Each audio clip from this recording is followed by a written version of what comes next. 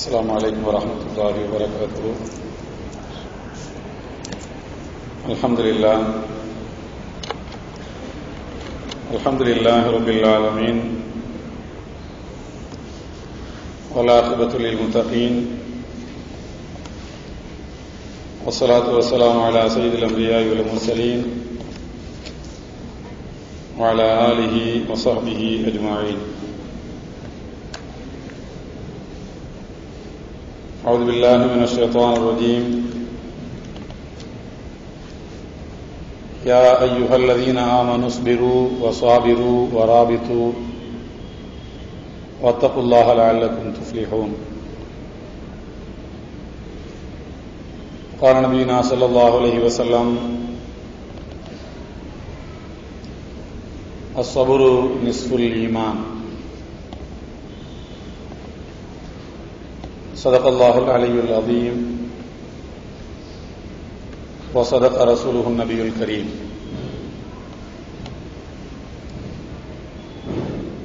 சங்கைக்கும் மரியாதைக்குரிய பெரியோர்களே, அருமை சகோதரர்களே, எல்லாம் வல்ல அல்லாஹ்வினுடைய நல்லடியார்களே,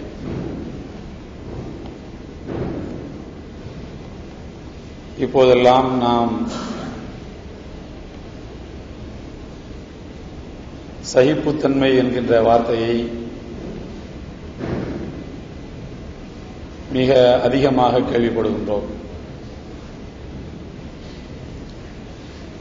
சகிப்புத்தன்மை என்றால் என்னவென்பதற்கு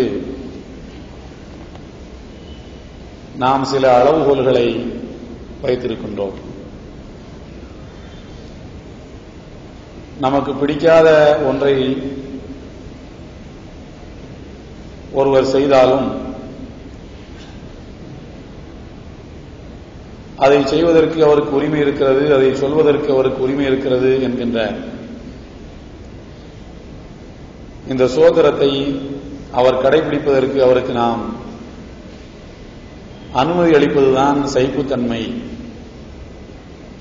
என்ற ஒரு அளவுகோல் நம்மிடத்தில் இருக்கிறது.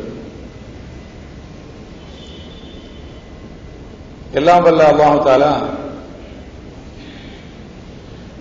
சகிப்புத்தன்மை, நிதானம், பொறுமை, நிலைகுலையாமை என்ற இந்த எல்லா வார்த்தைகளுக்கும் பொதுவான ஒரு சொல்லை அருள்மறையாம் திருக்குரானில் பயன்படுத்துகிறான். அதுதான் சபுர். அரபி மொழியிலே சபுர் என்று சொல்வார்கள். சபுர் என்றால் பொறுமை, நிதானம், சகிப்புத்தன்மை, நிலைகுலையாமை, மன உறுதி என்றெல்லாம் அதனுடைய பொருள்கள் விரிந்து செல்கின்றன. திருக்குரானிலே சுமார் 100 இடங்களுக்கும் மேலாக பொறுமை என்கின்ற வார்த்தை இடம்பெற்றிருக்கிறது. அது எந்த பகுதிகளிலெல்லாம் எப்படியெல்லாம் அது வலியுறுத்தப்படுகிறது என்பதனை ஆய்வு செய்து தனியாக நூல்களும் வந்திருக்கின்றன.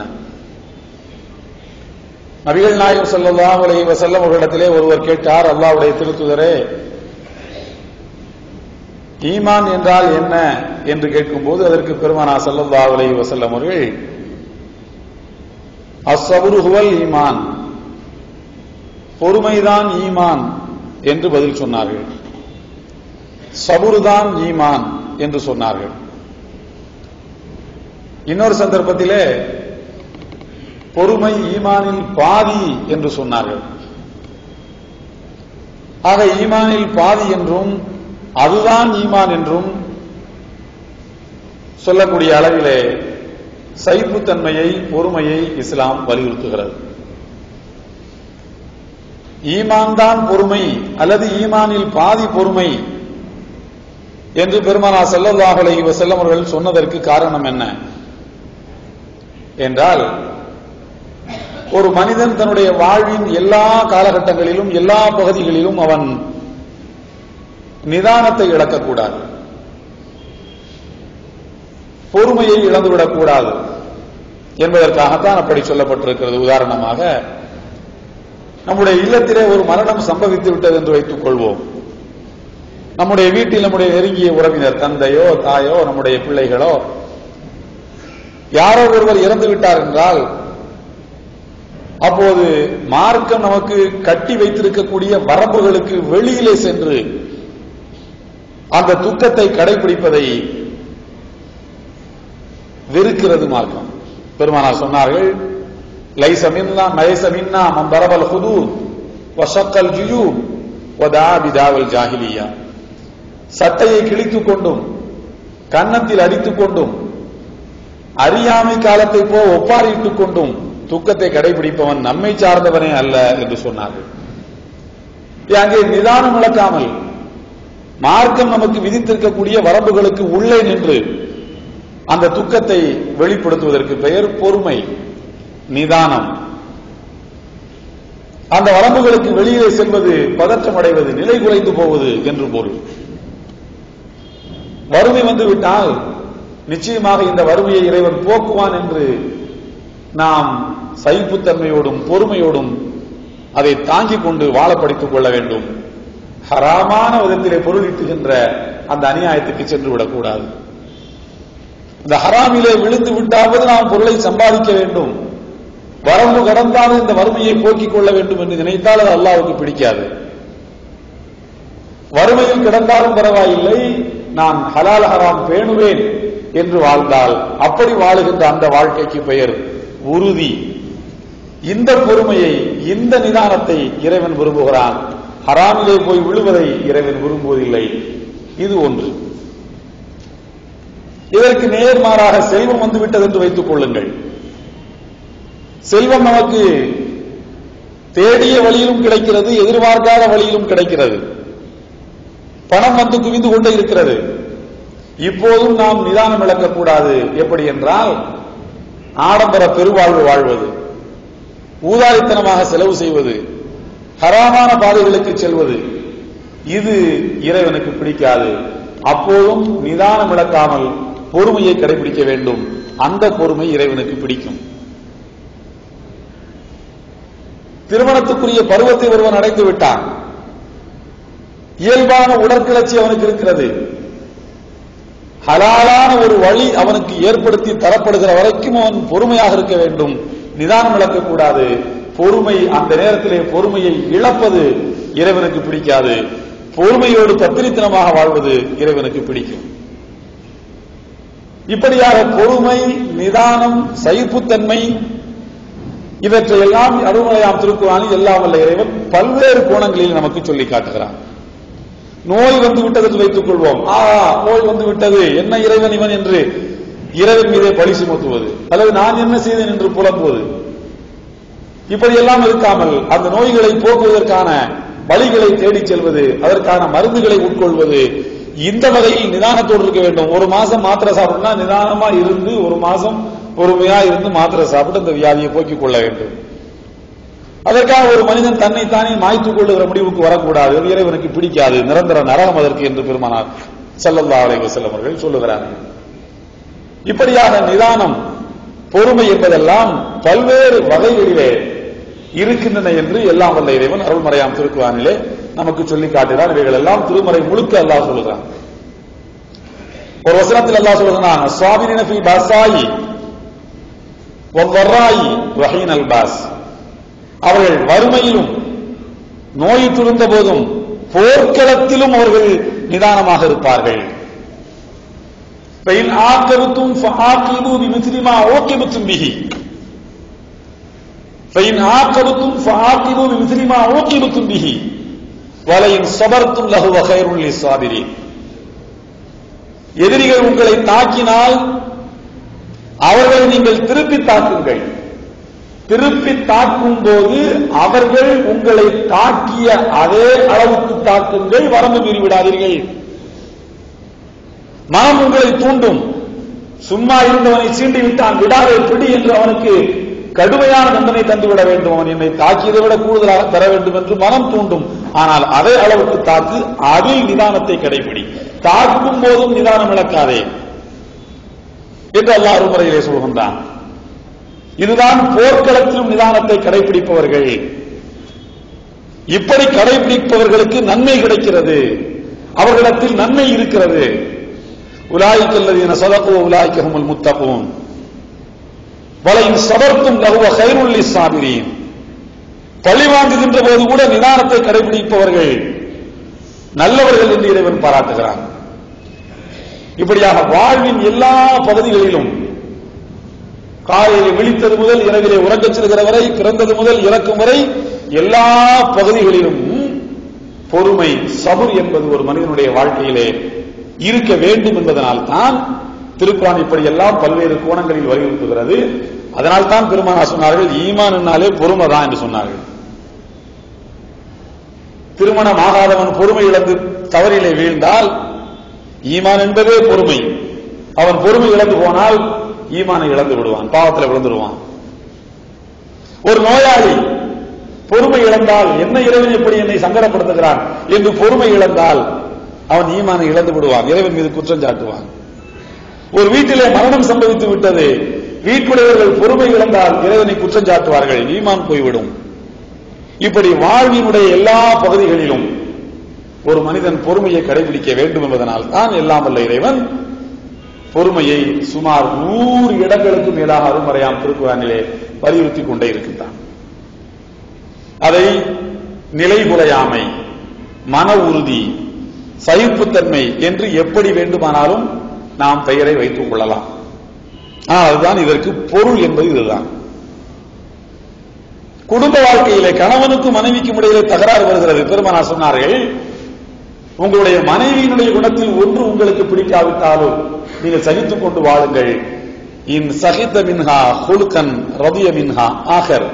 ஒன்று பிடிக்காவிட்டால் இன்னொன்று பிடித்திருக்கும் தானே, அதை வச்சு அட்ஜஸ்ட் பண்ணி ஓட்டு காலத்தை அப்படியே அழிய போற உலகத்தில் எதுக்கியா போட்டு இப்படி அதை பெரிய வில்லங்க வாங்கி கொண்டிருக்கிறாய், அப்படியே காலத்தை ஓட்டிட்டு மறுமைக்கு போயிரு என்று நபிகள் நாயகம் ஸல்லல்லாஹு அலைஹி வஸல்லம் அவர்கள் சொல்கிறார்கள். இப்படி குடும்ப வாழ்க்கையிலும் பொறுமை.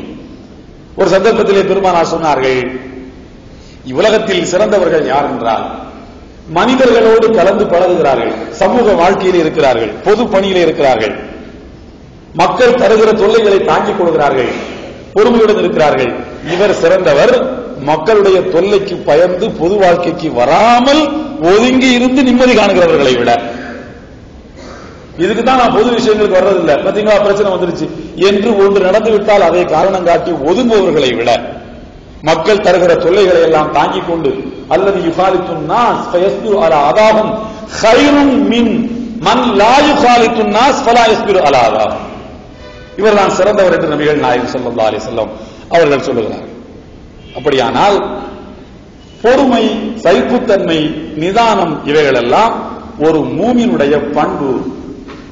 அதை எந்த காலத்திலும் அவன் இழக்க மாட்டான். சீண்டு விட்டால் கூட ஒரு மூமின் நிதானத்தை இழக்க மாட்டான், பொறுமையை இழக்க மாட்டான். இப்படி சொல்வதன் மூலம் ரோஷம் பெற்றவனாக, கோபமே வராதவனாக, கோரையாக, பயந்தவனாக, மூலையில் முடங்கி கிடப்பவனாக ஒரு மூமின் இருக்க வேண்டும் என்று அல்லாஹ்வுடைய திருத்தூதரும் எதிர்பார்ப்பதாக நாம் நினைத்து விடக்கூடாது. அது தனி.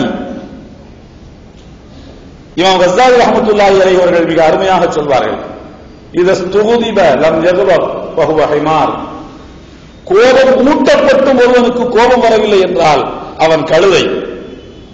இதஸ்துருதிய லம் யர்பஹ வஹுவ ஷைத்தான்.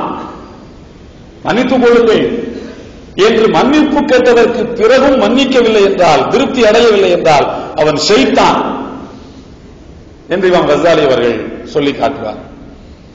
அவர் சீண்டப்பட்டாலும் கூட அவன் வரம்பை மீற மாட்டான் என்பதுதான் அதனுடைய பொருளை தவிர கோபமே வராது என்பதல்ல.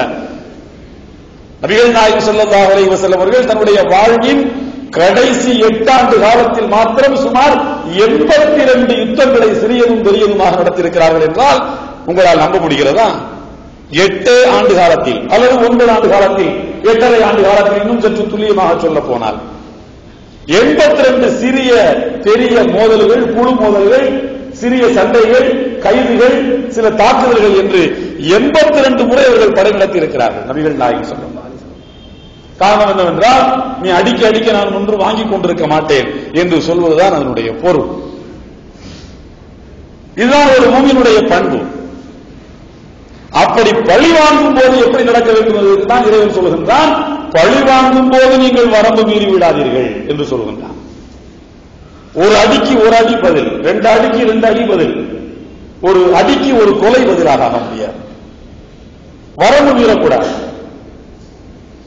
1000 பேர் முஸ்லிம்களின் குடியிருப்புகளுக்குள்ளே புகுந்து நம்முடைய வீட்டு பெண்களை எல்லாம் கற்பழித்து விட்டு போகிறார்கள் என்றால் பதிலுக்கு இங்கிருந்து 2000 பேர் போட்டு அந்த வீட்டில் 2000 பெண்களை கற்பழிக்கிறது அல்ல. அதுதான் நிதானம் இழத்தல், அதுதான் இறைவனுக்கு பிடிக்காத வரம்பு மீறல், அதுதான் அநியாயம். ஒரு மூமின் அந்த பாவத்தை எப்போதும் செய்ய மாட்டான். இப்படி செஞ்சா அப்படிதான் செய்வேன் என்ற ஒரு மூமினுடைய பண்பல்ல. அதில் கூட நீங்கள் வரம்பு மீறக்கூடாது என்பதுதான் அல்லாஹ் நமக்கு காட்டி தந்த வழிமுறை. நபிகள் நாயகம் ஸல்லல்லாஹு அலைஹி வஸல்லமுடைய காலத்திலே மதீனா தலைநகர், இஸ்லாமிய அரசின் தலைநகர். ஒரு பெரிய நகரம் என்றால் அதை சுற்றிலும் சின்ன சின்ன கிராமங்கள் இருப்பது இயல்பாகவே இப்போது நடைமுறையில் இருக்கின்ற ஒன்றுதான். சென்னையை சுற்றி சிறு கிராமங்கள், மதுரையை சுற்றி சிறு சிறு கிராமங்கள், இந்த கிராமங்கள் எல்லாம் இந்த பெருநகரத்தை ஒட்டி தங்களுடைய வாழ்வாதாரங்களை அமைத்துக் கொள்பவை. அங்க விளைகிற பொருள் எங்க விற்கிறது, இதுல கிடைக்கிற வருமானத்தை வைத்து வாழ்ந்து கொள்வது என்பது உலகம் முழுக்க இயல்பாக இருந்து வரக்கூடிய இப்போதும் இருக்கக்கூடிய ஒரு கல்ச்சுரல் செட்டப். அதுதான். மதீனாவை சுற்றிலும் பல கிராமங்கள் இருந்தன. மதீனாவில் ஒரு மிகப்பெரிய மார்க்கெட் உண்டு. இன்றைக்கும் கூட அந்த பழைய மதீனாவின் மார்க்கெட் எங்கே இருந்தது என்பதற்கான அடையாளம் மதீனாவில் இன்னும் இருக்கிறது. சூக்குல் கதீம் என்று போர்டை வைத்திருப்பார்கள். மிகப்பெரிய மார்க்கெட் அது. அங்கே ஒரு பொருளை ஒருவர் விற்பனை செய்கிறார், இன்னொருவர் வாங்குகிறார். ஒருவர் முஸ்லிம், இன்னொருவர் யூதர். முஸ்லிம் என்று சொன்னால் இஸ்லாமிய ஆட்சியில் பெரும்பான்மை இனத்தவர்கள், யூதர்கள் என்றால் இஸ்லாமிய ஆட்சியில் சிறுபான்மை இனத்தை சார்ந்தவர்கள். ஒரு ஒப்பந்தத்தின் கீழ் இஸ்லாமிய ஆட்சியின் கீழ் வாழ்ந்து கொண்டிருப்பவர்கள். விற்பவர் முஸ்லிம் என்று வைத்துக் கொள்வோம், வாங்குபவர் யூதர் என்று வைத்துக் கொள்வோம். விற்பவர் சொல்லுகிறார், இதுதான் இந்த பொருளுக்கு விலை என்று ஒரு விலையை சொன்னார். வாங்குகின்ற யூதர் சொன்னார், இந்த விலை இந்த பொருளுக்கு நான் தர முடியாது, இதை விட கொஞ்சம் குறைவாகத்தான் தருவேன் என்றார். விற்பவர் சொன்னார், இல்லை இந்த விலையை விட நான் குறைக்க முடியாது, இந்த பொருளுக்கு இதுதான் விலை, நான் குறைக்க முடியாது என்று சொன்னார். ஒரு வியாபாரி அப்படித்தான் பேசுவார், ஒரு கஸ்டமர் இப்படித்தான் சொல்வார். அது வியாபாரிக்கும் வாங்கக்கூடியவர்களுக்கும் இடையில் உலகம் தோன்றிய நாள் முதல் இருந்து வருகிற ஒரு நடைமுறை. உடனே அந்த பொருளை விற்கக்கூடியவர் சொல்லுகிறார், முஸ்லிம் சொல்கின்றார், அல்லாஹ்வின் மீது சத்தியமாக, அல்லாஹ்வின் மீது சத்தியமாக இந்த பொருளுக்கு நான் நிர்ணயித்த இந்த விலையை ஒரு பைசா கூட, ஒரு சின்ன காசு கூட குறைக்க மாட்டேன் என்று அல்லாஹ்வின் மீது சத்தியமிட்டு சொன்னார். வாங்குபவர் சொன்னார், இந்த பொருளுக்கு நான் இவ்வளவுதான் விலை தருவேன், இதை விட கொஞ்சம் கூட அதிகப்படுத்தி தர மாட்டேன், இது அல்லாஹ்வின் மீது சத்தியம் என்று சொன்னார். இப்ப யாராவது ஒரு ஆள் சத்தியத்தை முறித்தால்தான் இந்த பிசினஸே நடக்கும், இல்லைன்னா நடக்காது. அப்படித்தானா? சத்தியத்தை யாராவது ஒருவர் முறித்தால்தான் பிசினஸ் நடக்கும், இல்லைன்னா அந்த வியாபாரம் நடக்காது. 2 பேரும் சத்தியத்தை பேண வேண்டும், அல்லது ஒரு ஆள் முறிக்க வேண்டும். இந்த சத்தியத்தை அவர் எப்படி செய்தார் என்றால், அந்த யூதர் எப்படி சத்தியம் பண்றாருன்னா, வல்லதி இஸ்தபா மூசா அலல் ஆலமீன், அகிலத்து மக்கள் அனைவரை விடவும் மூசா நபியை மிகச்சிறந்த மனிதராக தேர்ந்தெடுத்தானே, அந்த அல்லாஹின் மீது சத்தியமாக நான் சொல்கிறேன், இந்த பொருளுக்கு இதுதான் விலை, கொஞ்சம் கூட அதிகமாக தரமாட்டேன் என்று சொன்னார். மூசா நபியை உயர்த்தி பேசினார். அவர் ஒரு யூதர், அவர் அப்படித்தான் பேசுவார். இந்த சம்பவம் நடைபெற்றுக் கொண்டிருப்பது இஸ்லாமிய ஆட்சியினுடைய தலைநகர் மதீனாவில் நடைபெறுகிறது.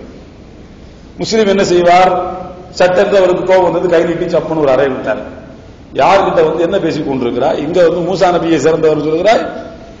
அல்லாஹ் தஆலா அருள்மறையாளர்கள் பல இடங்களில் ரசூலுல்லாஹ்வை தேர்ந்தெடுக்கிறதா சொல்லி காட்டுகிறான். நபிமார்களின் தலைவர் என்று சொல்லுகின்றான்.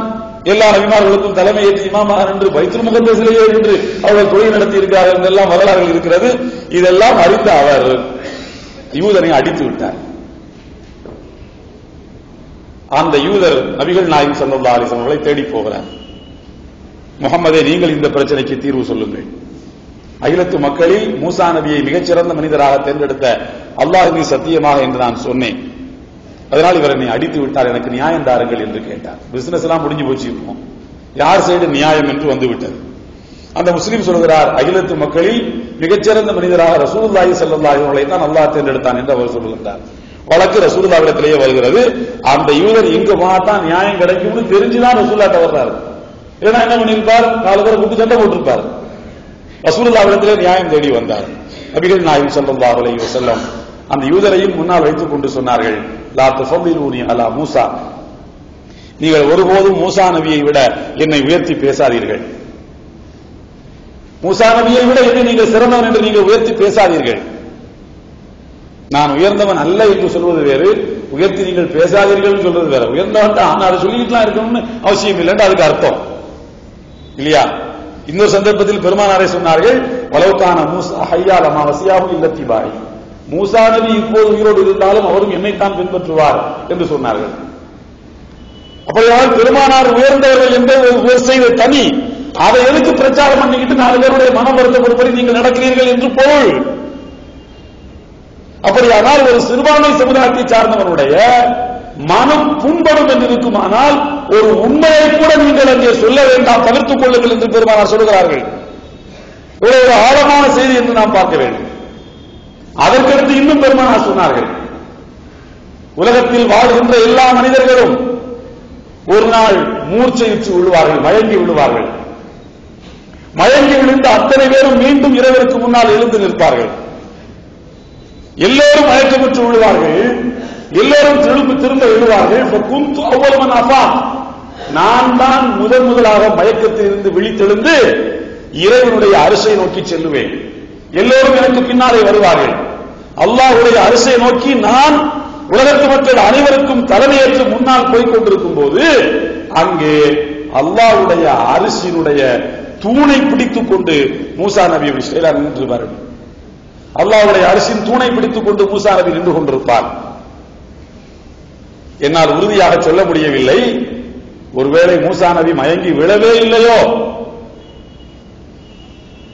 ஏனென்றால் அவர் அல்லாஹ்வை பார்க்க வேண்டும் என்று அல்லாஹ் சொன்னவுடனே அல்லாஹ் தூர்சினாய் மலையில் அவர்களுக்கு தோற்றம் தந்தார். அதை பார்த்தவர்கள் ஒரு முறை மயங்கி விழுந்தார்கள். அன்றைக்கு மயங்கி விழுந்ததால் இன்றைக்கு மயங்கி விழாமல் எல்லோருக்கும் முன்னால் அரிசிக்கு போய் நின்றாரா, அல்லது எல்லோரையும் போல மயங்கி விழுந்து எனக்கு முன்னாலே எதிர்த்து போய் அங்க நிற்கிறாரா என்று எனக்கு தெரியவில்லை, என் துல்லியமா என்னால சொல்ல முடியாது என்று பெருமானார் சொன்னார்.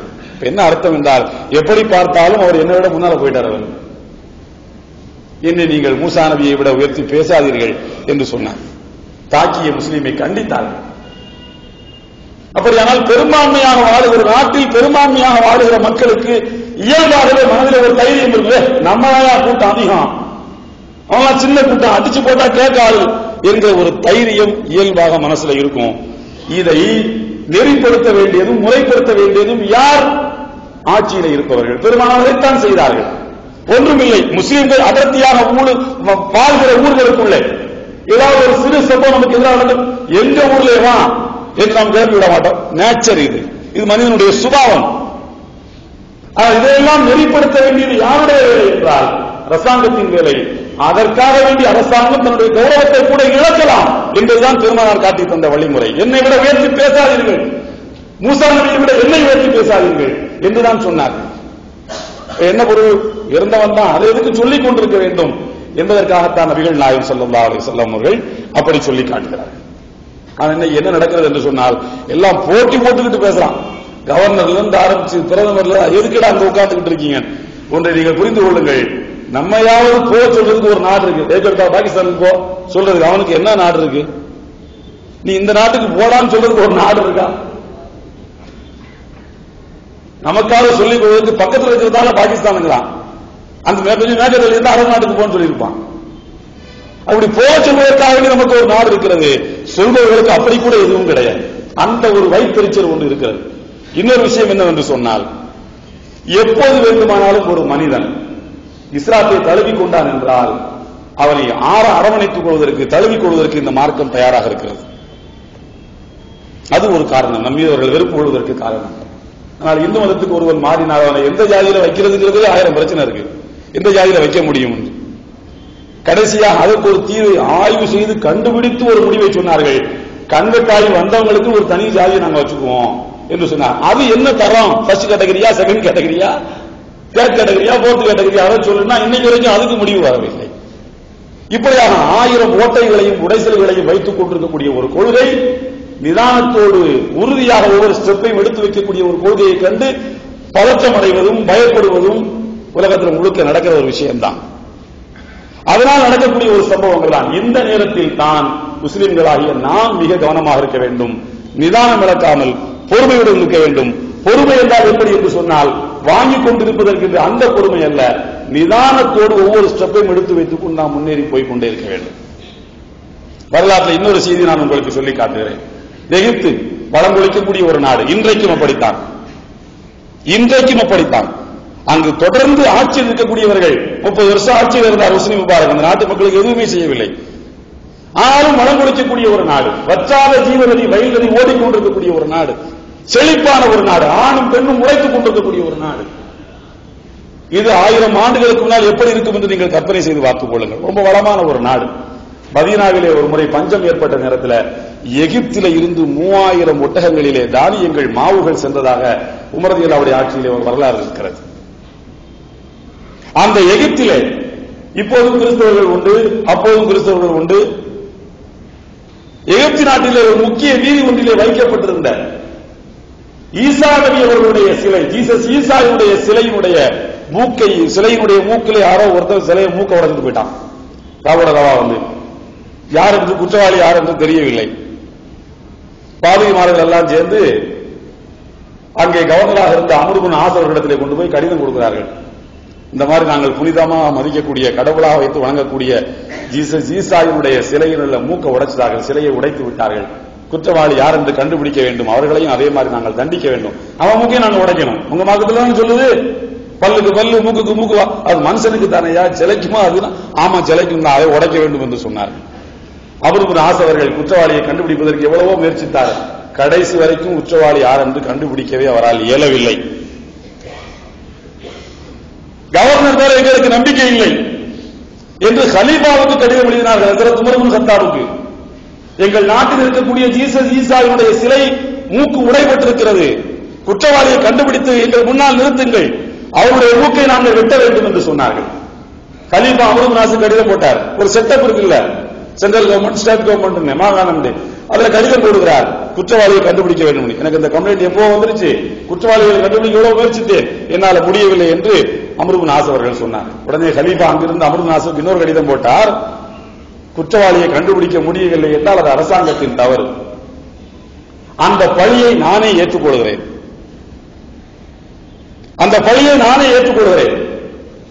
குற்றவாளியை கண்டுபிடிக்க முடியவில்லை என்றால் நானே குற்றவாளி என்ற அந்த குற்றத்தை நான் ஏற்கிறேன். எனவே கிறிஸ்தவர்கள் எல்லாம் ஒரு தேதி குறியுங்கள், அந்த தேதியில் நான் தலைநகரிலிருந்து புறப்பட்டு எகிப்துக்கு வருகின்றேன்.